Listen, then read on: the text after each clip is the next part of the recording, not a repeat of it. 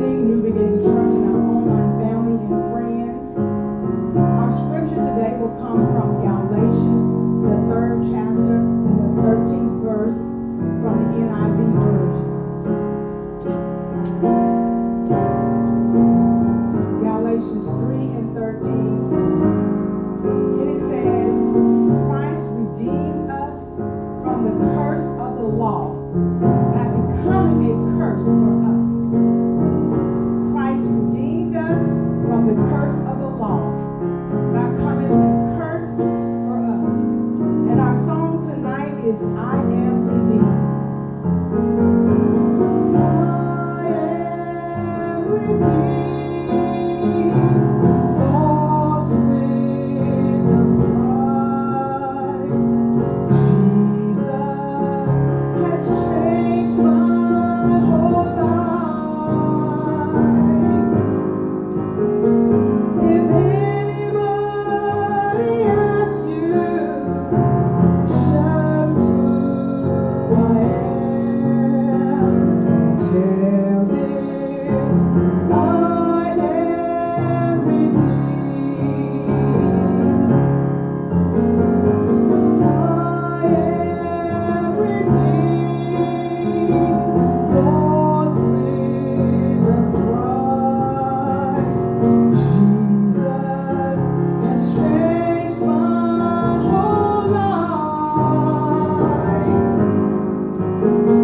If anybody asks you just who I am, tell them I am redeemed. Where there was hate, love now abides. Where there was confusion, peace now reigns. I'm walking with Jesus. I'm a child of the King. All because I am redeemed. Oh, I am redeemed, bought with a price. Jesus has changed my whole life. If anybody asks you just who I am, tell them I am redeemed.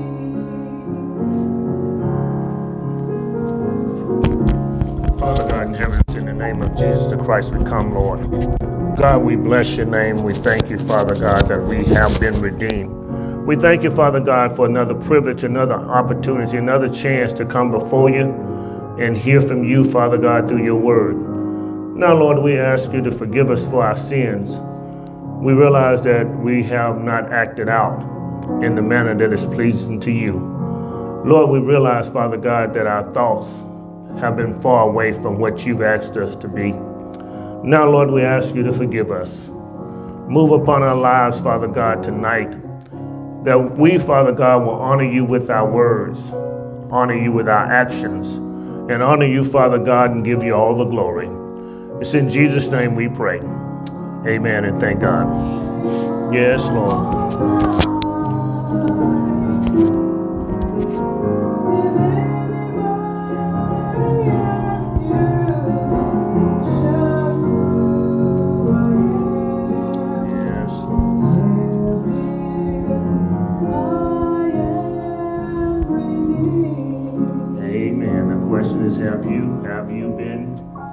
Have you been redeemed? Any takers in the house? Anybody been redeemed? Anybody been bought with a price? Anybody been brought back? Amen. Yes, the Lord has blessed us and he has kept us. Well, last week I began by asking you, have you ever seen trouble outside and trouble inside. Tonight I ask that same question. Have you ever seen trouble inside and trouble outside? And then I ask you, which one is worse? Is it worse to have trouble inside or trouble outside? Which one is worse? Anybody? Inside. Inside. Why is trouble inside such a bad thing? Trouble is trouble, right? Right? Trouble? Does anybody want trouble? Will anybody like to have some trouble? One late pastor would say, if there was no trouble in the church, he would start something. He would start it because he wanted to be the person that get people all stirred up, and then he would be the knight that shines in, rides in and shines in the armor and fixes it. Just for the record, at the New Beginning Church, where there's no trouble, Brother Whitlock, I'm happy. Amen. I'd much rather God get the glory from our actions, our thoughts, our statements, than to be putting out fires. Tonight, when we look at 3 John, and we will look to close it out tonight, 3 John chapter 3, beginning at verse 9, and we'll end in the last part of this chapter. I think it's verse 14 is where we end. 3 John verse 9 introduces the guy that I was talking about on last week. Didn't want to get into it because I couldn't labor on it. Didn't want to get into it because we want to talk about him tonight. Paul says, mark that man. The Apostle Paul says, point him out. The wise writer says that there are some people and some actions that is evil and trouble. And then he finally says, that one that caused discord among the brethren is abomination. That's what the wise writer says. Paul says, point him out. Paul says, identify him. Paul says, don't let him keep running amok and mess up the whole church. The past prophet, the great Michael Jackson, said it like this: one bad apple spoils the whole bunch. Ooh-wee, girl. One bad apple can spoil the whole bunch. The whole bushel, the whole field can be spoiled by one bad apple. You believe that? How many of you believe that? You think that can happen? Or you have so much Jesus that you don't think that could ever happen to you. You know, when the statement is made by many men, if mama ain't happy, ain't nobody happy. You know why they say that? Why do they say that? Because if she ain't happy, she's going to tear up the whole house. So men endeavor to make sure that the female in the house is happy.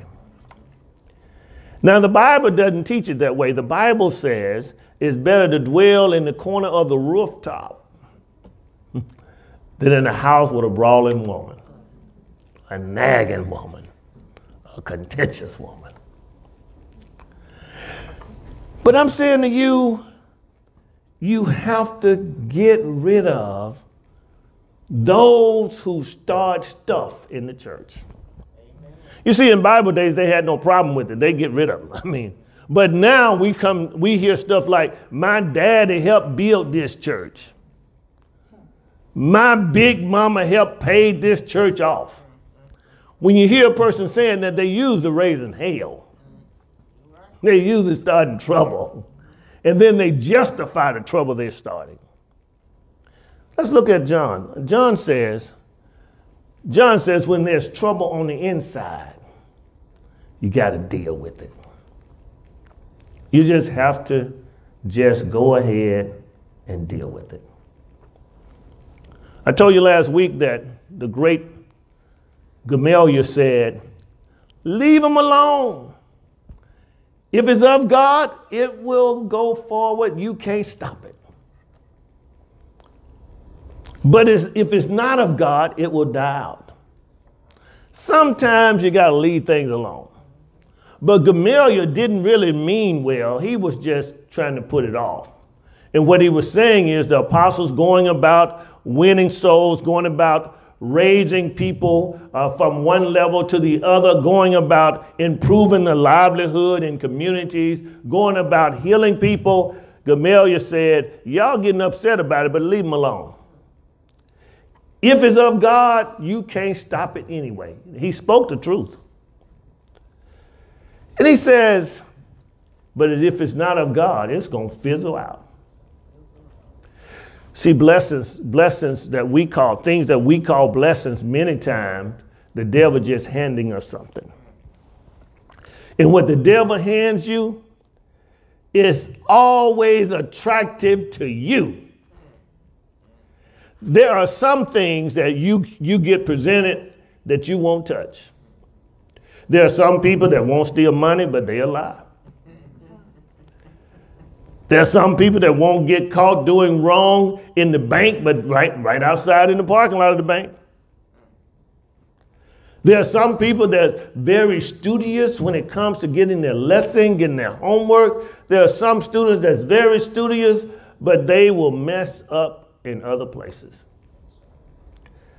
I oftentimes tell students, it's not enough to get A's and B's. You ought to have good conduct. You running crazy and doing crazy things, but you got A's and B's, doesn't mean you're smart. It means that you need to whip that, beat down, some kind of down. So when you look at the text here, there are four main characters, and when you are examining any literary work, you want to identify, first of all, who the characters are.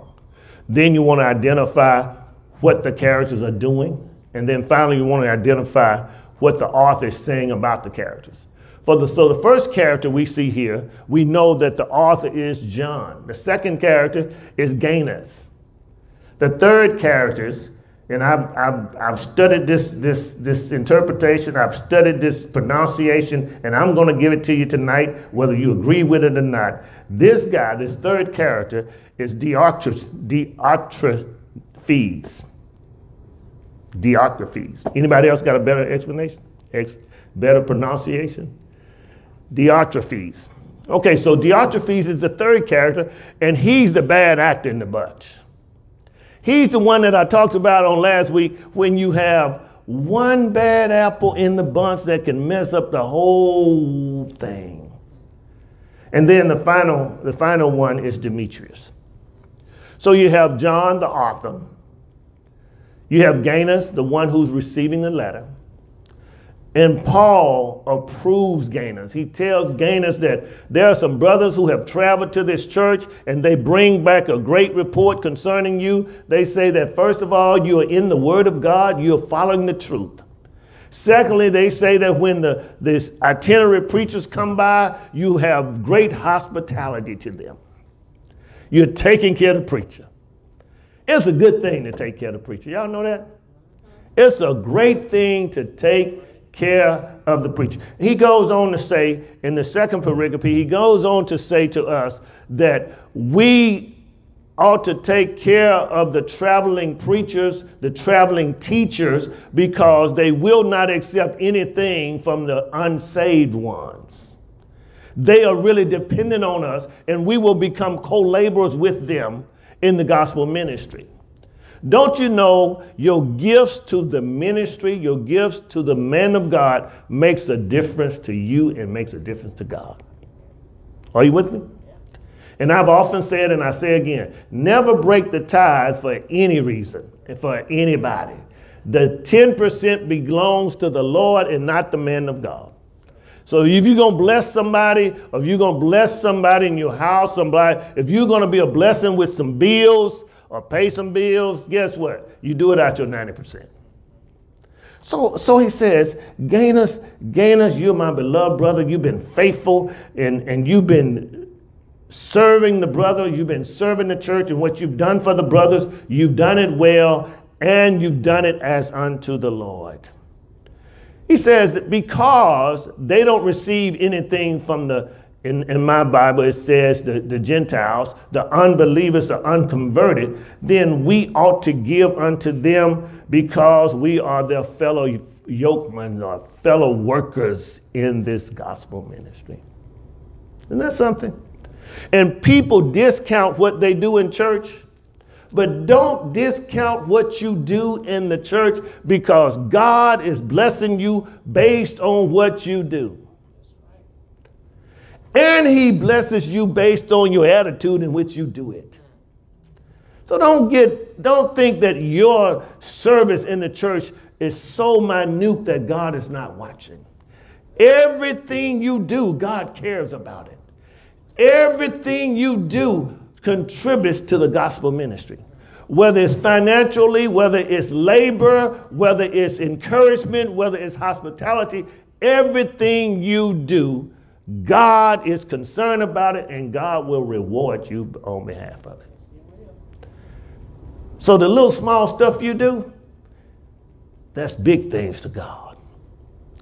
The little things that, I hear some people say, I'm just the usher. No, you're not just the usher. You are God's chosen one. God has chosen to use you because everybody can't be an usher. Our parking lot attendants, our ushers, our greeters are all called the first impression ministry. The reason why, Sister Brown, they are the first impression ministry is because they make the first impression when somebody walks up or drives up on the parking lot. And guess what? I don't want everybody making a first impression. I don't want everybody to make an impression because they don't have it in them. They don't have that gift. There are some people that are just good Christians. They love the Lord. They can pray well. They can sing well. But they just don't make it as good ushers. So never say, I'm just an usher, because as an usher, you make a difference. Never say, I'm just a choir member. Never say, I'm just a deacon. Never say I'm just a teacher. Never say I'm just a servant, because it's the servants that God respects the most. So he says to Gainus, he said, Gainus, let me tell you, what you have done in the men who have traveled and ministered in this area, you have done well, and God is going to reward you for it. Then in verse 9, he flips the script. He identifies the trouble in the church. He identifies the problem in the church. He says, I wrote to the church. And look what this guy does. He says, I wrote to the church, but Diotrephes, who love to have the preeminence among them, does not receive us. Look at this guy. He loved to have preeminence. He wants to be the leader.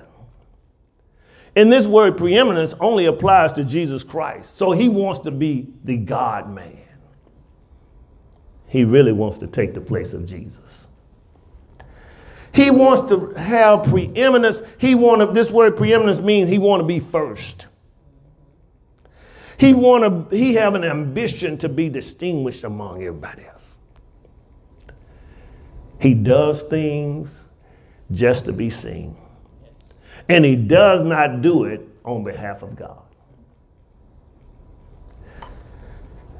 Some of the adjectives that the theologians use about this guy, Diotrephes, is that he's arrogant. He's self-centered. He's controlling. In today's language, we will call him two things: a bully and a gangster. He lacks hospitality. It is so important how we treat people. It is so important how we treat believers. It's so important how we treat non-believers or unbelievers.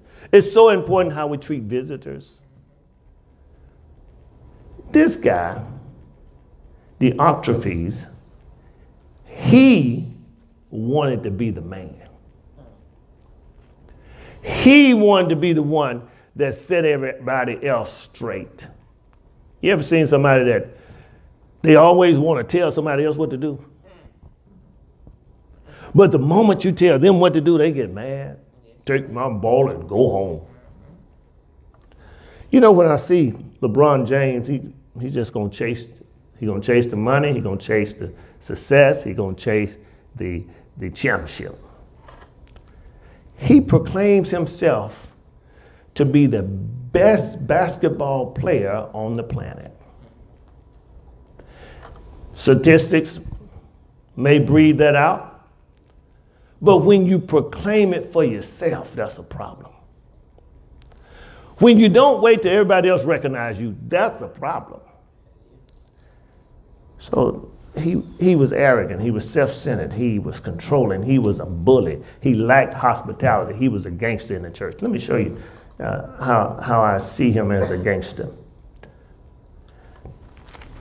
He loves to have preeminence among them.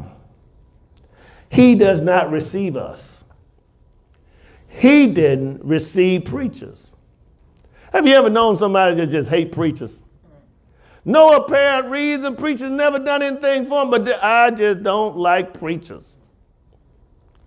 Don't get into it with them because they'll tell you, I don't like how they raise their voices. I don't like how they tell people what to do. And they put on their pants the same way I put on mine. And I don't like what they ride in. I don't like where they live. And preachers just think themselves something. Diotrephes didn't support us, John says. He didn't. He wasn't hospitable to us. Matter of fact, Diotrephes made our lives uncomfortable, made us miserable, and he did it on purpose. You ever seen a person who will always find something wrong with somebody else in order to make himself look good? They will always, you know, sometimes you get bids from contractors, and the contractor you need to run off is the one that comes in and point out all the faults of the previous contractor. Run him off. He's not going to do the right thing. There's always one, maybe 2, 3, 4, 5, 6 that would think that they are the man. He says that he didn't support us. He didn't receive us. Verse number 10. Therefore, if I come, I will call to mind his deeds which he does. Paul says, point him out. Paul says, identify him. Paul says, when a man is in sin, go to him. Matthew says that if you got a problem with a brother, according to Matthew 18, go to him one-on-one. Here, John says the same thing. He says, when I get there, I'm going to call him out. When I get there, I'm going to identify him. And not only am I identifying him now in my writing, when I get there, I'm going to tell you some more stuff he has done. When you get home, look up the name Alexander the carpetsmith.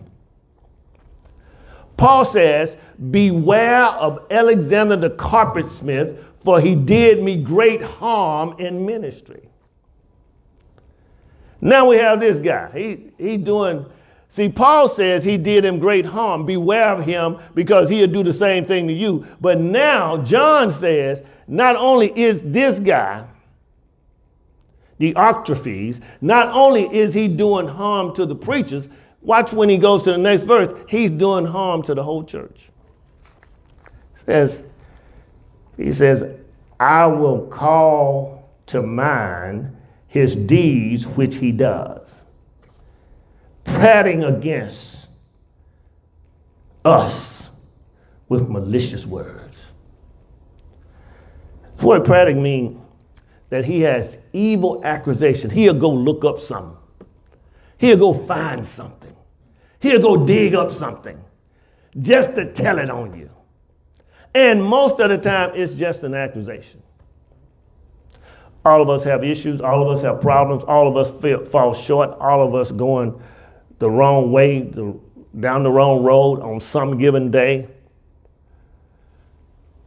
But there will be somebody always looking at you. You know anybody that's looking at you? That's waiting on you to fail? Waiting on you to mess up so they can say, see, you said you were a Christian. Brother Whitlock, you ever heard that before? You said you were a Christian. Now look at you. Brother Miles, you ever heard that before? You said you were a Christian. Now look at you. So he pointed that out. And he did it with a malicious attitude, with malice in his heart. He did it with the wrong motives. He made sure he held people captive. Watch, just keep watching. But John says, if I come, I'm going to tell it on him. I'm going to point some things out to you so you can beware of it. He says, and not content with that. He says he spoke malicious, evil words on us and didn't even put it in the right content. Matter of fact, he didn't want you to know the whole truth. Whenever somebody comes to you telling you something bad about somebody else, try to figure out, number one, is it the whole truth? The devil majors in half-truths. Can you see Jesus? He's hungry. He's been fasting for 40 days. The devil gets with him and say, look, Jesus, if you are the Son of God, turn these stones into bread. Because I know you're hungry. The devil will always tempt us in the area where we are weak at the moment. Couldn't get Jesus to do that, so then he takes Jesus up into a high mountain and shows him all the wonders of the world. He said, I will give you all this stuff if you bow down and worship me. Depends on which gospel writer you're reading. One comes before the other. Then he says, I tell you what, go on, jump. God's angels will bear you up. He began to quote Proverbs. But he wasn't telling the whole story. And he had the wrong motives. And he was doing it maliciously. So even if it's true, number one, is it the full, whole truth? Number two, does he have the right motive? Number three, what will be the end results? This guy is just throwing accusations out. Throwing them out. I mean, when you're living, they'll lie on you. When you die, they'll lie for you. And he took it all out of content. He himself does not receive the brethren. He himself forbid those, check this out, he forbid those who wish to, in other words, he forbid those who wish to support the brethren. He stopped them, putting them out of the church. Somebody talk to me. Is he a gangster?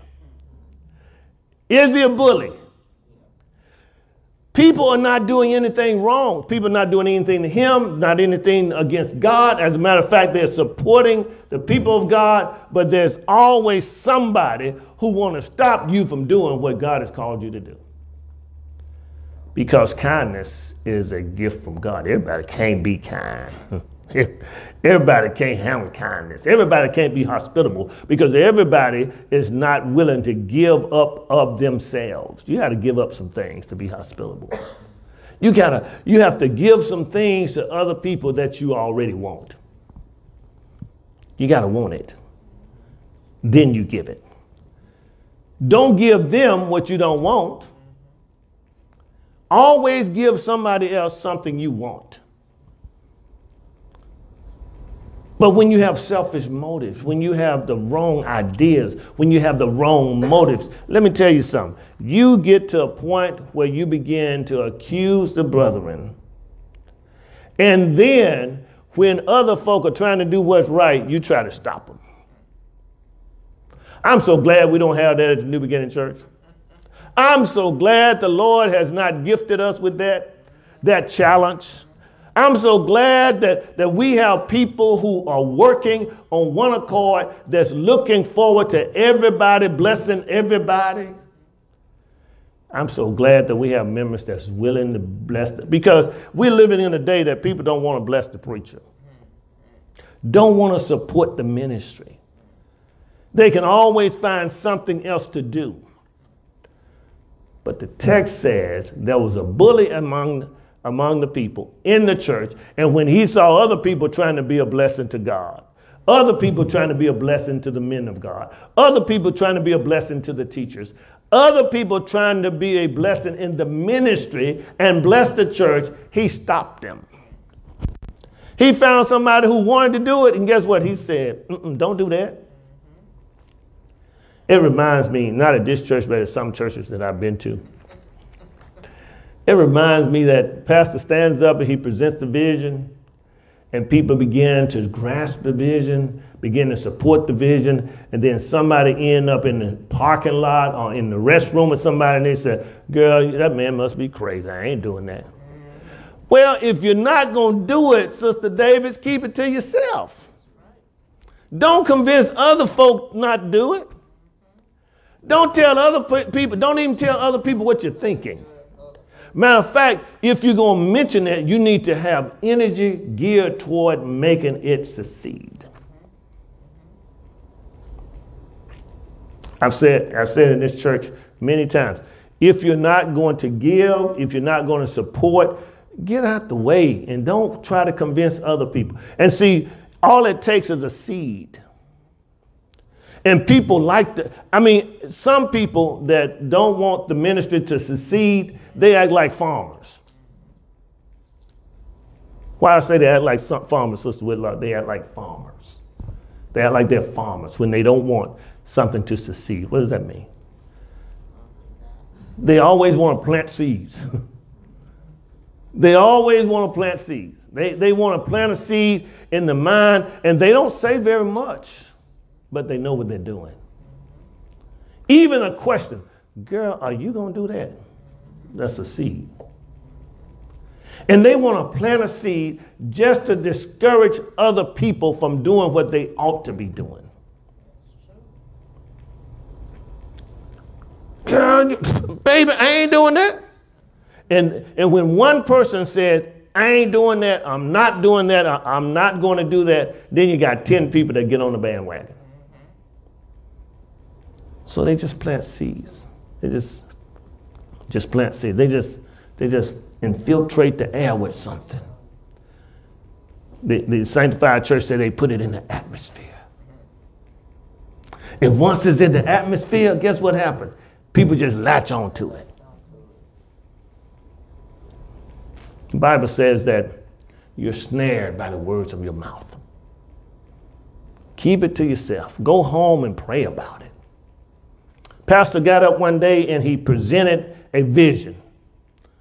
And there was a seasoned pastor in the crowd. A pastor got up, he presented the vision to the church, and one of the deacons said, I'm against it. I'm against it.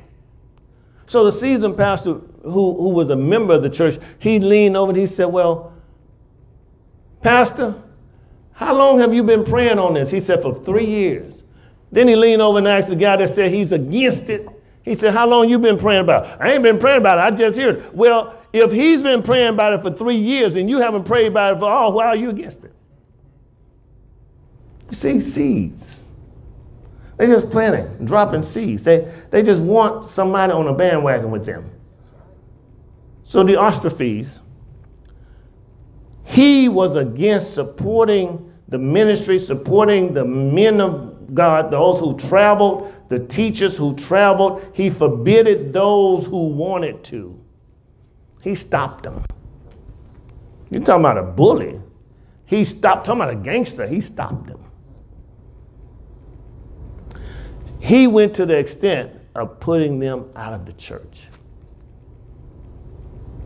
He didn't support the apostles' doctrine. He did not support the ministry, but he went to the extent of ushering them out of the church. Now, Apostle John said, that's much more that he's done. Verse 11, he says, beloved, do not imitate what is evil. He's saying, I know he's putting people out of church. I know he's planting seed. I know he's against the ministry of Jesus Christ. Now he says to them, you don't imitate it. Don't you be like that. He says, I've heard it. The brothers have brought me reports, and I've heard of the great things of gainers. Now here we go with Diotrephes. Here we go with him, and he's putting folk out of the church that's trying to do what's right. Now don't you imitate that. That's evil. Don't you imitate what is evil. That is truly satanic. For some reason, people think when you use the word satanic, you're confronting them. And I use it a lot because that's my intentions, to confront them. Satanic. It's not of God, then it's of the devil. That means it's satanic. If it's evil, it's of the devil. That means it's satanic. If it's against God, it's evil. It's wicked. It's of the devil. It's satanic. So he says to them, don't you imitate that. Don't you be like that. Don't you create your attitude like he got one. But what is good is what you ought to do. He says, don't you do the evil, but do what is good. He who does good is of God. That one who does good, consistently living in godly living, he who does good, that one is of God. You don't have to judge. You know, the thing now is don't judge me. Don't judge me. Don't. You can just look at a person and say, don't judge me. Well, I don't have to judge you. I'm just a fruit inspector. And the reason why you telling me don't judge you, because you already know you're wrong, and then you're trying to convince me that I don't know you're wrong. I know you're wrong too. Back home, they would say it like this, and I gotta kind of reframe it for those of you present. They would say, don't tell me it's raining outside if you TTing on my leg. How did they say it back home, McGill? See, he didn't even want to say it. He says, you telling me it's raining and you TTing on my leg. You got me at a point where you think I'm so out of it, I'm so out of touch until I believe what you're saying. But do what is good. He who does what is good is of God. But he who does evil has not seen God. This word seen means he has not had an experience with God. When one has had an experience with God, when one has come face to face and recognized who God is, and when one has come in touch with God and given their lives and their substance unto God, when one has been born again, that one who has born again have seen God, as the text say, that one will do good. But it says those who don't do good, they don't know God. They don't see God. They haven't seen God. Because if he had seen him, he would be different. Now, is he talking, Sister Woods, is he talking about actually visualizing and seeing, walking up and seeing God as we see each other? He's not. So he's talking about he has not had this personal experience with God. When we come to someone to lead them to Christ, we ask the question, have you received Jesus Christ as your personal Savior? Have you had a personal experience with Jesus based on the fact that he died on Calvary, rose on the third day after they buried him? Have you seen Jesus? Have you seen when the disciples were walking in Acts and they were healing and giving sight and raising the dead and people getting blessed as they passed through their shadows and all that kind of stuff? When all those things were going on, even the Pharisees came to the conclusion, they are not learned men. but we can tell they've been with Jesus. They've been with God. They haven't been to seminary is what they were saying.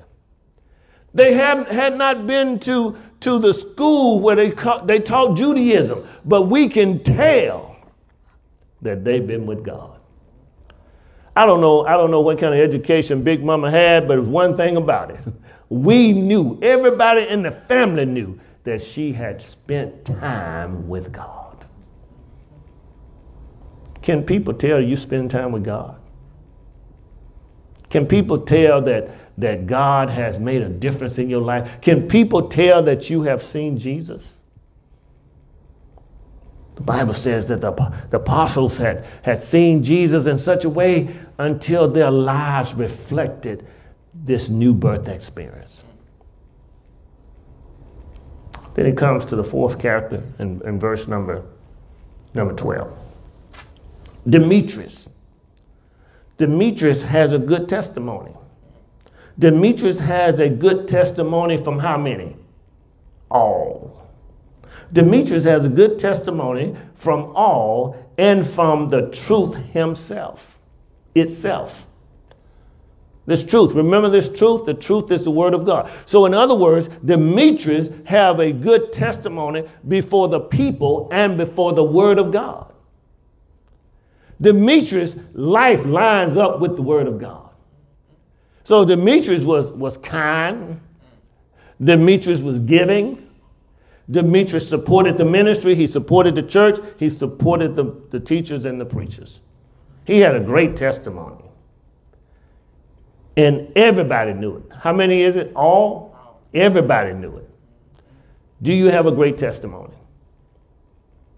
I oftentimes tell you that Daddy would go through the list of the people that live down the street from us, around the corner from us. As I'm walking out the door as a teenager, he would tell me, you're not a Weeks, you're not a Collier, you're not a Bird, you're not a Walters, you're not a Walker, you're not a Jones, you are a Davis. Okay, now somebody tell me what Daddy was saying. What are you saying? He called all these people names. I mean, he would just, every time he would use a different family name, but he would call all these people names and tell me as I'm on my way out the door, you are none of these. And he would remind me, you are Davis. Somebody tell me what he was saying. Your actions should represent what you've been taught in the Davis household. Your actions ought to represent it. When our children go off to college, their actions need to represent where they came from, where they've come. Their actions ought to represent. So what Sister Davis and I used to do is take children as they graduate. We would take them out and feed them at a good restaurant and talk to them about how they ought to govern themselves when they leave Mom and Daddy's house. Because guess what? There was no FaceTime. And then you can always tell Mom and Daddy, I left my phone in the room. So this lady came up with this app, right? Her teenage boy would always say he couldn't answer the phone call. So she has this app. She created this app that's available now, is that if he doesn't answer the phone call one time, she'll wait a while, she'll call the second time. If he didn't answer the phone call the second time, his phone shuts completely down. He can only call her and he can call 911. And that's it. He can't receive any calls from no one but her. He can't receive any calls from his buddies, his friends. He cannot call out to anybody but her. It shuts completely down. Parents ought to get that app. He can only call 911 and his mama. And guess what? It's easy to do because he ain't going to pay for his own phone. You pay for the phone, you put on there what you want on there. So he called himself out there doing his thing, and on the phone in the middle of his conversation, click, phone goes dead. You didn't answer your mama's phone call. It's done. So what we have to understand is that we have to have a good reputation. We have to have a great testimony, and the testimony that we get from other people is important. We like to hide behind this thing. my character is who I am. My reputation is what people think of me. So is it important what people think of you? Is it important? Yes, it is. Why? Why is that important? Why is it important what people think? Because you represent God. We represent God. Well, why so many people said, sticks and stones may break my bones, but words will never hurt me. So whatever you go through, whatever you do, remember you represent God. You ought to have a great testimony. You have a good testimony. And then when you have a good testimony, people will stand up for you and say, no, that's not the person I know. That's not the person. That's not the person I know. Demetrius had a good testimony from all the people and from the truth itself. And we also bear witness. And you know that our testimony is true. He's talking about the fact that you got this one person that will give you a bad rap, that will do something crazy to make you look bad, that will not receive you. They will not support you. But he says, you know that our testimony is true. You know what we're telling you is real.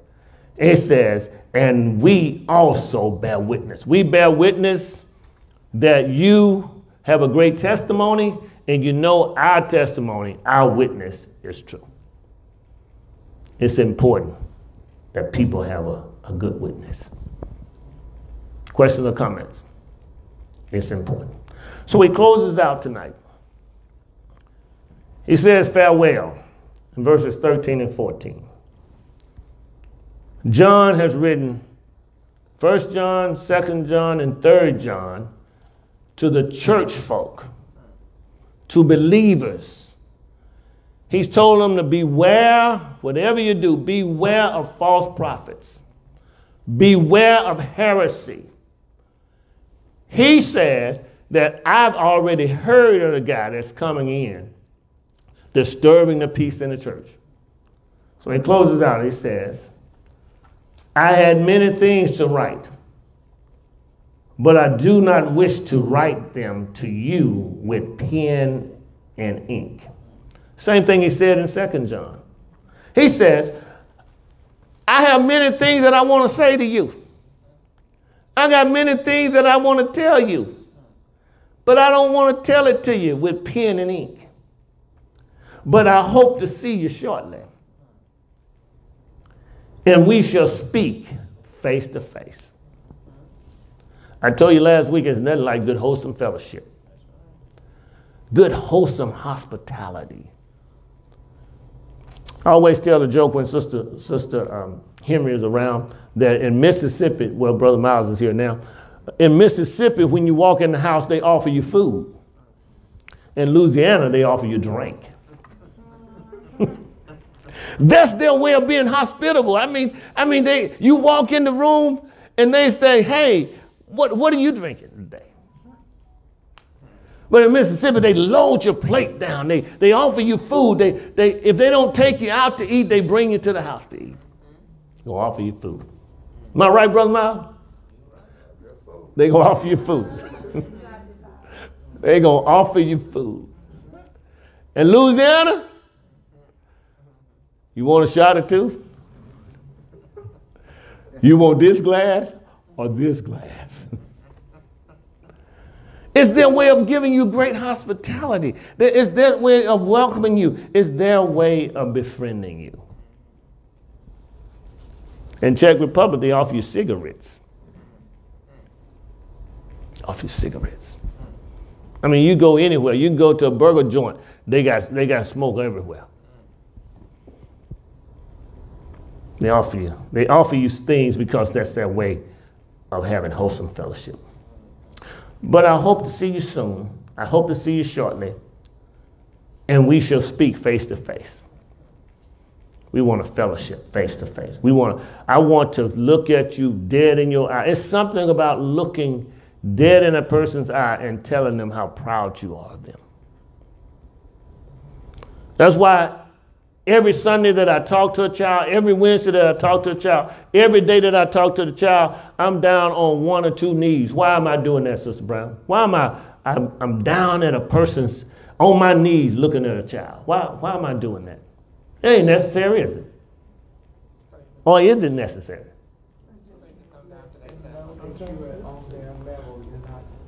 Amen. You want to let them know that you're on their level. You want to fellowship with them. You want them to feel comfortable with you. Because when you're dealing with a little person, you know how huge you look. If you don't believe me, ask Kevin Hart. When you're a little person, your neck is always extended.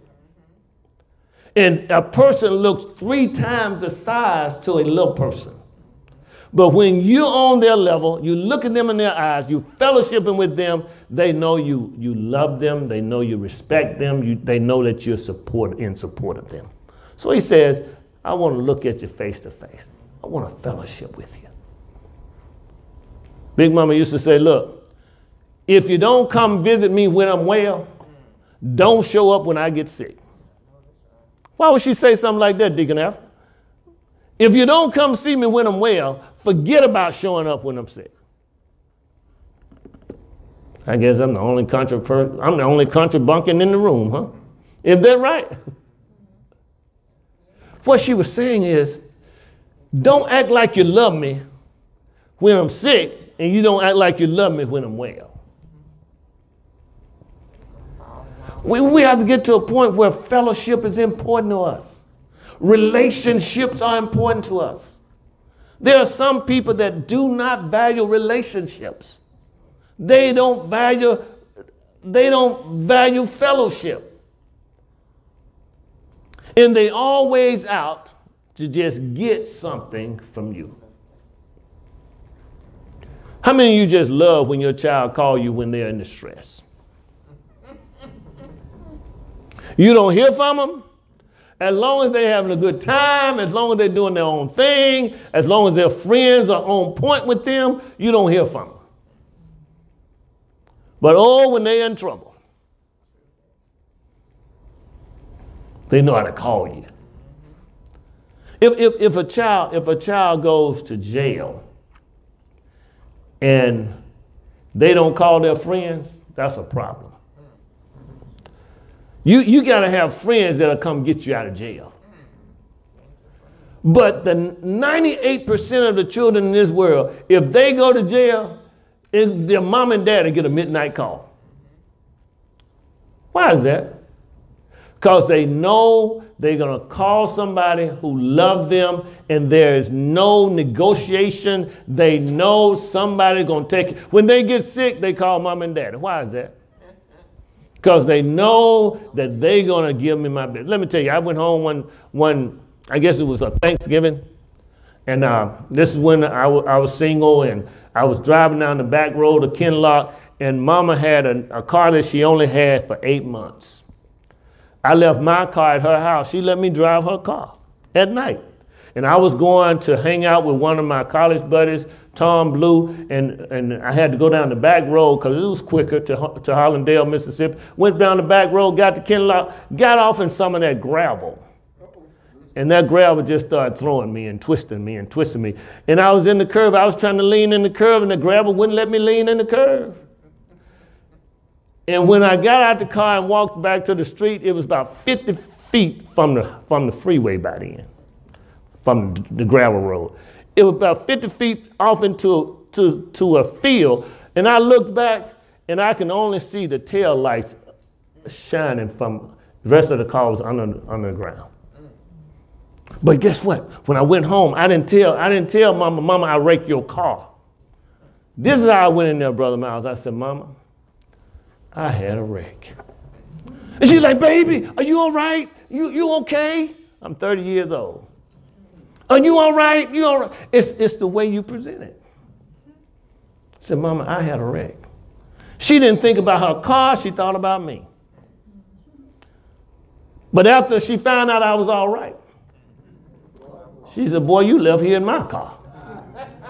Now the explanation is on. She had it 8 months. And I wrecked it. Wow.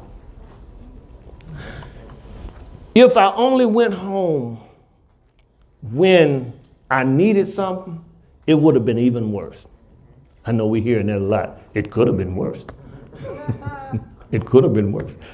It could have been worse if I had just gone home and got in her car and left. But because I was calling, because I was visiting, because I made it a constant thing, the fellowship was important. Family is important. Friends will love you when you can give them something. But the family, the biological family and the spiritual family is important. Your church family is important. Finally, he says, peace to you. Our friends greet you. Greet the friends by name. That it's important for us not only to greet people for ourselves, but to let friends know that, hey, this person is doing well, and it'll be a good thing for you to encourage them. It's always a good thing to encourage somebody. To let somebody know that you're going to make it. It's going to be all right. Have you encouraged anybody today? Have you been an encouragement to anybody? Have you told anybody you love them today? Have you told anybody their hair looks good? Have you told anybody, I like how you dress? Have you told anybody they got a positive attitude every time you see them? He says, peace be unto you. He says, I want to encourage you. That's what Jesus did. He died so we can encourage each other.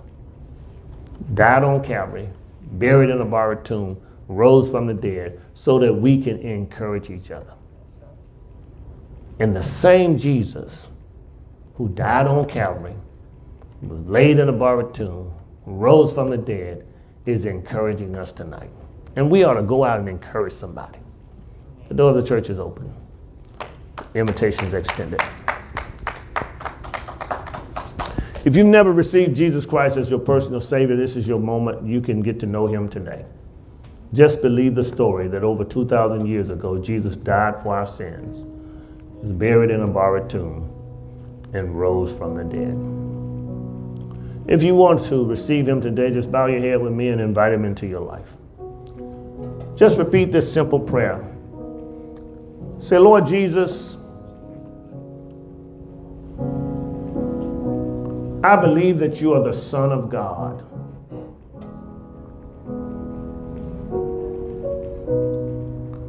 I believe that you died for my sins. I believe that you rose from the dead. Now come into my life and make me a new person.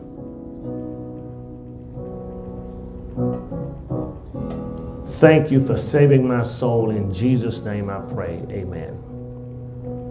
We believe if you honestly prayed this prayer that you're now born again and you're on your way to heaven. If you need a church home or you in between church homes, I recommend the New Beginning Church where Jesus is available to you. Let us know if you want to join our church, be a part of our church, or participate in our church, and we will welcome you. If you've received Jesus Christ tonight, we want to know about it. Please let us know that you received him, and we want to celebrate with you and bless the Lord for you. Lord, we thank you now for this opportunity to hear your word. We ask you to bless us as we prepare our hearts to give. In Jesus' name, amen. It is now time to give to the Lord through tithes, offering, and sacrificial gifts. If you want to give electronically, you can do so by Zelle. Our Zelle account is Lifting.Jesus@yahoo.com. Lifting.Jesus@yahoo.com. Lifting.Jesus@yahoo.com. Or you can mail in your gift to New Beginning Church, P.O. Box 503, Missouri City, Texas, 77459. That's New Beginning Church, P.O. Box 503, Missouri City, Texas, 77459. Thank you so much for joining us. Thank you for being a part of our service. If you need an envelope, please raise your hand and you will be served. If you need an envelope, please raise your hand and you will be served.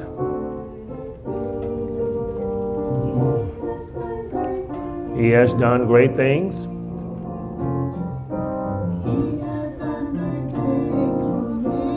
Yes, he has. Great things. Great things.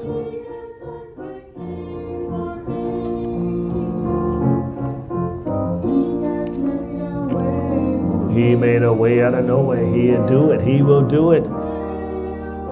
Made a way. Yeah. Yes, Lord. Yeah, he gave me the victory. Victory. Victory. Father God, we thank you for this time together. We thank you for these gifts. We ask you to bless them in Jesus' name. Lord, we thank you, Father God, for our Bible study. We ask you to bless every person who has listened. We ask you, Father God, to bless them to hear you and to hear from you. We pray, Father God, that you continue to bless our sick and bereaved. Bless, Father God, our sick and our shut-in. Bless, Father God, those who are troubled and confused. We ask you, Father God, to bless them to know you, to see you, and to have a personal experience with you. In Jesus' name we pray. Amen. When we stand, our mission and vision statement. We are uniting the church, strengthening families, supporting schools, and empowering neighborhoods to impact the world as we are reaching souls by lifting Jesus. Jesus says, "And I, if I be lifted up from the earth, will draw all men unto me." You are dismissed. John 12:32, you are dismissed.